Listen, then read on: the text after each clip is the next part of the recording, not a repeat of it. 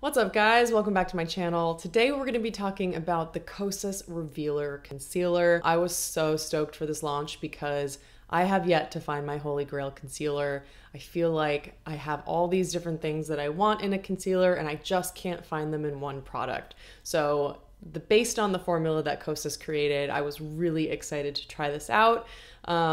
Full disclosure, I did a demo and a wear test, but I did get the wrong shade for myself. So I'm going to take you through all of that and really just first focus on the formula, and then I can get into the shade range and wrap it up with my thoughts and everything in a little bit. First, I'll just take you through some of the claims and ingredients that Kosas has on their website. The concealer retails for $28, is supposed to have a medium to full coverage, and it has ingredients that's supposed to make your skin better over time. It's got ingredients like panthenol, hyaluronic acid, peptides, caffeine, and pink algae. So they really put a lot of thought into making this not just makeup, but skincare as well. I can't really speak to the skincare aspect of it because I've only been testing the concealer for a couple days, but that's just some added knowledge for you as you're making your decision if you want to pick it up or not. There are 16 shades of this concealer, and I actually DM'd Kosas a selfie and asked them which shade to pick up. So I picked up shade 2, which is what they told me to do,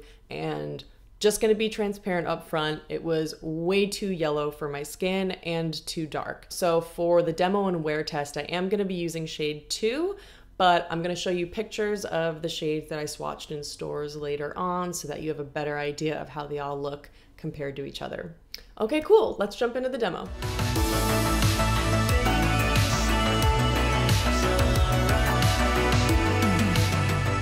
Hello, it's Saturday and I'm gonna do a first impressions of the Kosas Revealer Concealer in the shade 2. Full disclosure, it's not really a first impression. If you follow me on Instagram, you saw me rip the package open immediately when I got it yesterday, and I swatched it on my hand. I quickly put some on my face since I didn't have makeup on. So it's not really a first impression.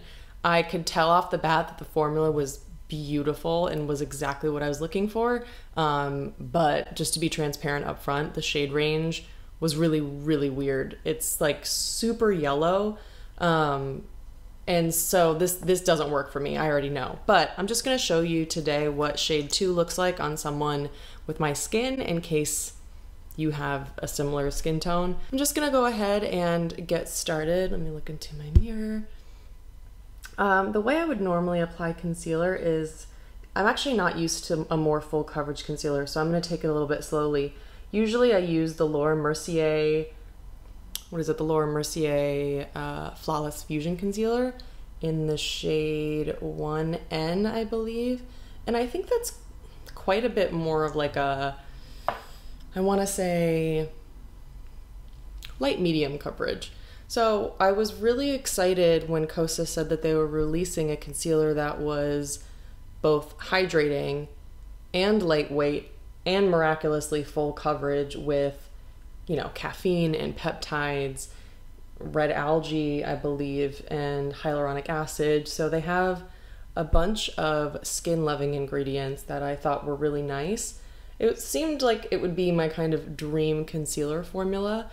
And I have to say, I quite like the way that the formula looks. I just don't think that I could ever really like confidently leave the house with a concealer this yellow. I think that this concealer looks a lot better now that I have foundation on underneath, because the contrast between the yellow and then the pink in my skin is not quite as intense, because I am wearing the Supergoop CC cream. I think I could get away with it if I wore foundation. However, I don't really wear foundation every day. My favorite thing to do, where is it? My favorite thing to do is wear the Laura Mercier Flawless Fusion in 1N, and I put it under my eyes and I kind of dot it around red areas, kind of like spot concealing for foundation. I just find that that looks really beautiful. So that's what I usually do. I wouldn't be able to do that with this concealer because it makes me look kind of like sick, but I'm just gonna do, for now, I'm gonna save my thoughts on the shade range and a couple other things that annoyed me, and I'm gonna save that for the end. And right now, I'm just gonna talk about the formula, which I think is beautiful. I'm gonna get up close. We're gonna get really personal here. Is that a dog hair? Oh no. Oh no. Yeah, I think it looks nice. It looks not cakey at all. It looks nice and dewy. I would definitely say it's like medium to full coverage, which is awesome. So let's see how it wears. Hold that thought. I forgot to powder, and I powder under my eyes every single day to make my concealer last a little bit longer. So I want to treat this concealer exactly as I would treat any other concealer throughout the day. Now let's go throughout the day, and then I'll check in and see how it wore. Hey, I forgot to film my check-in. I was just heading to the bathroom to go to bed because it's late. I looked in the mirror and I was like, "Gah!" Reminded me about the whole thing. So I'm doing it. We're here. Let's go.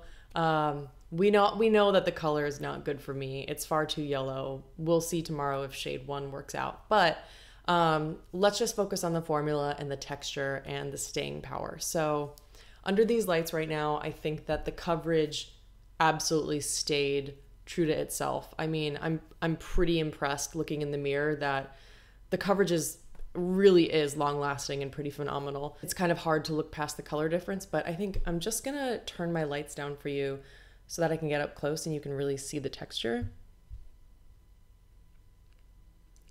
I'm just gonna see, I think, if I can try to pat the lines in a little bit. I think, you know, ooh, interesting. It does feel quite dry because I did set it. Normally I would be able to like tap out the lines a little bit, but it's looking a little crusty. It's definitely breaking up all around my nose. I think that is not a unique experience for me though, because any type of like really hydrating product I always find breaks up around here where I'm very oily. And I can also see that I literally just got a package from Sunny's Face and I just threw some blush on, and I think it like wiped off all of my foundation when I just put it on. So kind of ignore the fact that you can see there's this like big chunk of foundation missing. That's my fault. But you know, I think right there you can see it the most. But I'm not mad about it. I think the texture for a full coverage concealer is nice. I mean, I can tell that even though, just looking in the monitor there, I can tell that even though the color is off, it stayed pretty well. And so I would be curious to see now what it would be like without setting it. So tomorrow, if shade 1 works out for me, maybe that's the one. I'll do a different test then. But yeah, for now, this is what it looks like, and see you tomorrow.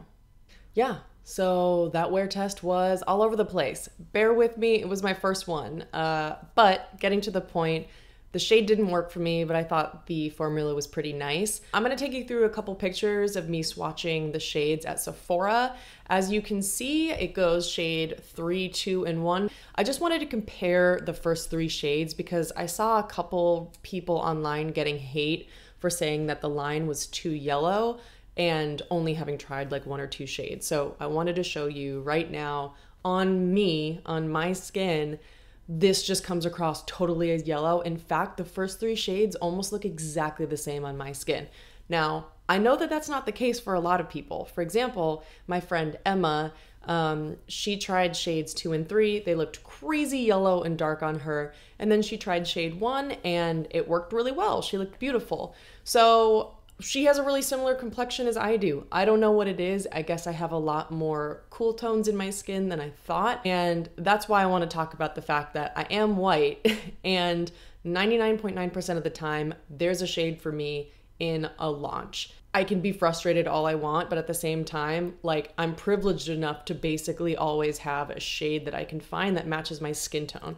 So if this range is better for people with warmer skin tones, with more medium, deep skin tones, then awesome. For me though, unfortunately it doesn't work. So just wanted to throw in that little caveat because I think it's important to note that most of the time I'm able to find something. I'm also going to show you a couple pictures here of me showing shade 2 swatched on my hand compared to a bunch of other concealers that I use. As you can see, shade 2 is a lot more yellow and a lot darker than the other concealers that I use. So I would just, you know, keep that in mind, even if you DM Kosas and they tell you what shade to get, because that's the shade that they told me to buy. I've also heard that the tinted face oils do not correspond with the concealer like Kosas has said. I can't confirm this because the tinted face oil texture just didn't work on my skin, but I know that there are a lot of people who absolutely swear by the tinted face oil, and they also said that they had to go lighter in the concealer. Just something to keep in mind, if you are a fan of the tinted face oil, I might suggest going to Sephora, doing a couple swatches before you jump right into buying it if you're a little bit on the fence. There are also a couple things I want to talk about that really frustrated me about the launch of this product and about the marketing for this product. I guess I'm a little bit confused. You know, the founder always talks about how she has this background as a painter and that she has all this experience with color theory, and that's why she's so thoughtful in her colors.